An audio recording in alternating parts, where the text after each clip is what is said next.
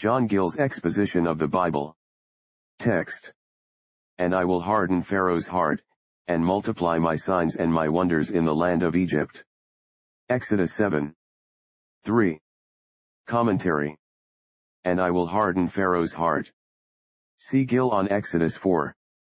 21. And multiply my signs and my wonders in the land of Egypt, work one miracle and wonderful sign after another, until they are all wrought intended to be wrought, and which he had given Moses power to do, and until the end should be answered and obtained, the letting go of the children of Israel.